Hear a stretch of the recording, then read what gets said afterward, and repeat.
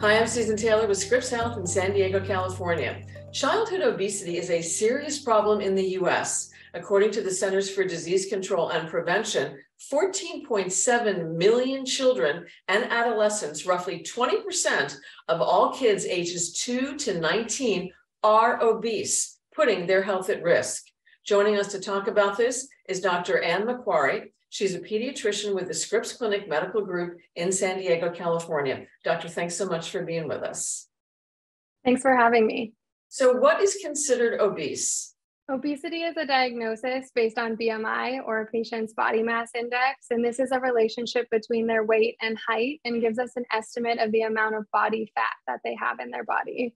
Children grow a lot in height and weight throughout their childhood, so there's not a strict BMI cutoff that we use. Instead, we look at percentiles, which essentially are averages or expected BMIs for a child at a given age. So if a child is above the 95th percentile at their age, then they would have a diagnosis of obesity. This, in general terms to think about, could be if a child is 70 pounds, but we expect that they should be around 50 pounds, then they're likely obese. Why are almost 15 million children and adolescents so overweight, 20% of that population? Yeah, it is a staggering amount of the population that is suffering from obesity or overweight. And there are a lot of things that can contribute to this, but a big portion of it is recent societal changes. So things like decreased physical activity, increased access to unhealthy foods, and increased screen time. So who is most at risk?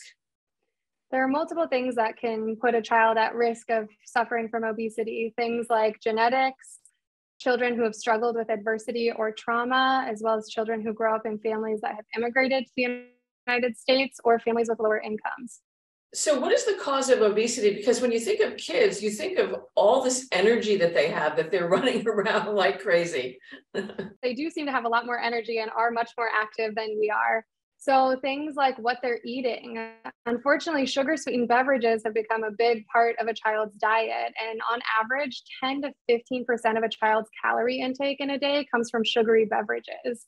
We also have larger portion sizes, increased access to fast food, families that are busier and they don't sit down to have meal times, possibly kids that are eating in front of TVs or screens, and just an increase in screen time in general. Children are often using screens more and more during the day, which can decrease their physical activity and even actually decrease their metabolism. And are there psychological reasons for this weight gain? Absolutely. So adverse childhood events like bullying at school, parents getting divorced, or other major traumas or stressors in a child's life can contribute to having increased risk for obesity, as well as mental health issues alone, such as anxiety or depression, can also contribute to increased appetite and obesity. And what health conditions are related to childhood obesity? Children can struggle with both mental health effects as well as physical effects like high blood pressure, high cholesterol, diabetes, breathing problems like sleep apnea, or having a more difficult time getting over respiratory illnesses, as well as joint and back problems. So as a parent, what can you do to help keep your child from becoming obese? It's really important to remember that you as parents are their main role model. So being a good role model by making healthy choices yourself with your eating, your screen time, and your physical activity are very important aspects. Also, creating a home where healthy habits are encouraged, making maybe some healthy, fun interventions in your family, like going on a family walk regularly or doing a neighborhood scavenger hunt, cooking together. Things that really incorporate healthy habits that can be maintained long-term are really important. And what kind of foods should the kids be eating and not eating? So having all of the main food groups like the fruits and vegetables, proteins, healthy whole grain carbs, and dairy are all important. If you have a picky eater who doesn't like some of those food groups, I often really try to encourage you to keep exposing them and introducing them to new foods, because over time, they're much more likely to eat foods that they see regularly. Avoiding too much snacking, especially with processed foods like chips, crackers, cookies, and again, those sugary beverages, as all these foods offer a lot of calories without much nutritional benefit. And what about fast food? Yeah, fast food definitely has increased calories, and eating at home will usually have much more well-rounded and healthier foods. Does this problem with obesity get worse as they get older? Yes, absolutely. So as children age, they often spend more time in front of screens and have more control over what they're eating on a day-to-day basis and tend to make unhealthy choices. Studies have actually shown that many adolescents who struggle with obesity established these habits and this obesity before the age of 5, even. So that's important to note because behaviors and patterns that children learn early on tend to be what they adopt into their lifestyle as they get older. So you want to limit the screen time, right? The time on the computer, the time on the laptop, the time watching movies, the time on the cell phone. Absolutely. Yeah. If we can limit the screen time and instead of watching a movie or a TV show, get outside, go to the park, go on a walk around the neighborhood and do something active, that can definitely improve the health of a child. So what advice would you give to kids and teens?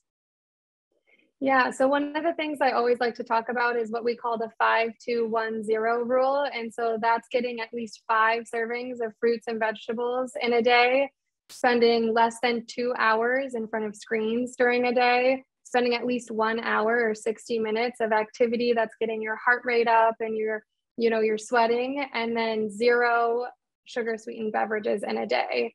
The other important thing that I really like to mention is setting yourself personal goals that you feel you can actually accomplish and maintain long term. If you set too large of a goal for yourself, it can be really hard to maintain it long term. So setting small incremental goals to make stepwise kind of changes to your habits.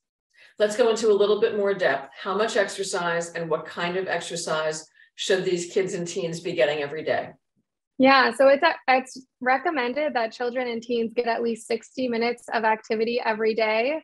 At least 3 of these per week should be high intensity, meaning that they are getting sweaty, they're having their heart rate increase, and they're really trying to get their muscles engaged. The rest of the days, it's okay if it's a little bit less intense, but it should still be 60 minutes of activity that could include walking around. If obesity is left untreated, what can happen? Most of the time, obesity will persist or continue into adulthood if we don't do anything about it in children, and it can cause more physical effects like heart disease, breathing issues, musculoskeletal issues, and much more. It's hard to make substantial changes in weight when you're an adult, and so creating healthy habits in children is really the best way to fight obesity. Any final thoughts, doctor? Yeah, obesity is one of the most common chronic pediatric diseases, and rates of obesity are continuing to rise. We know that it has a negative effect on the mental and physical health of people over time, and so it's really important to make sure that we're talking about and addressing childhood obesity and involving the entire family in healthy lifestyle changes. Parents and children both should be really encouraged to bring up any questions or concerns they have about weight or nutrition with their doctor. And not feel ashamed about it. Definitely not feel ashamed. There is a stigma to it, but we want to help. And the only way to really help is to start the discussion. Doctor, thanks so much for being with us. We appreciate you taking the time. Absolutely. And thank you for having me to discuss this important topic. Sure. If you want more information on childhood obesity, just click on the link or go to scripps.org/videos. Want more critical information about your health? Please subscribe to our Scripps Health YouTube channel and follow us on social media at Scripps Health. At Scripps, we're here for good. I'm Susan Taylor. Thanks for joining us.